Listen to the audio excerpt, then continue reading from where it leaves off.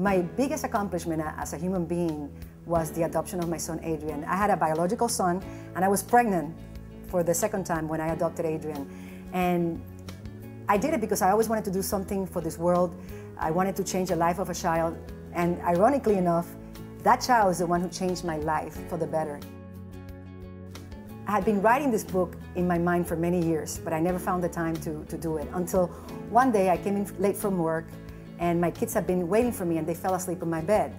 I went to kiss them goodnight, and when I raised the bed sheets, I saw 3 strangers in there. I said, I have to leave them with something, with a legacy that guides them through the turbulent sea of life when they're older and I might not be there. So I sat down that night, and that's the night that I started to write this book. The book has 36 lessons, and it goes from happy stories that have a lesson to very, very painful stories like my divorce, like the moment in which I caught a nanny abusing my newborn child, which was horrible.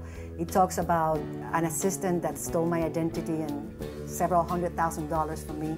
And there's a lesson in everything in life, and that's the way I try to look at life, because you have to make your life prime time. And if you do it with a negative attitude, you're not going to learn from the things that happen to you. You're going to get stuck in life. So it's very important not only to learn about the things that happen to you, but after that to have the right attitude so that you can travel lightly. Life is a suitcase, and resentments are heavy rocks that don't let us advance. This book is a compass for your life. It's a guide that will help you navigate in the turbulent sea of life. It will help you get to the end of your journey looking back and feeling that it was all worth it.